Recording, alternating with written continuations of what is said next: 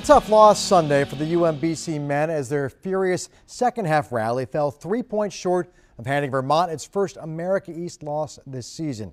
But that won't darken the mood of first-year head coach Ryan Odom. He arrived in Catonsville to guide a team that had won just 7 games last season. And with virtually the same roster, he's already more than doubled the win total. We didn't put any numbers, in their heads early on.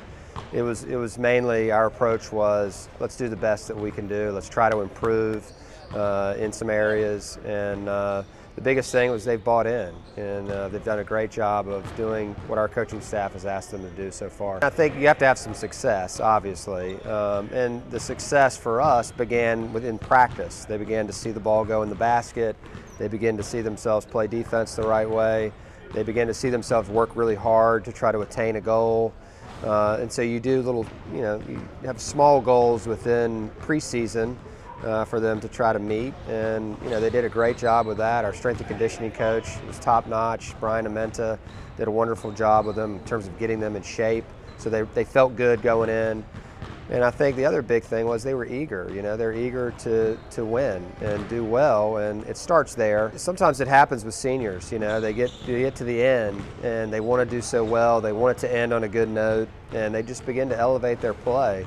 And Will is no different. That's happened for him. I think it started when we first got here.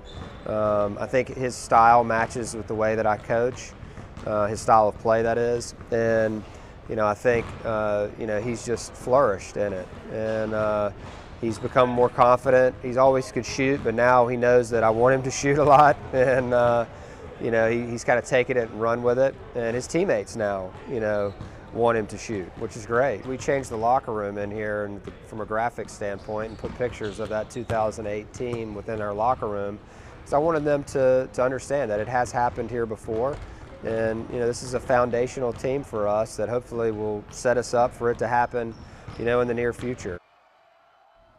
Yeah, maybe not this season, but if Ryan Odom sticks around, it probably won't be too long before they celebrate like that once again in Catonsville.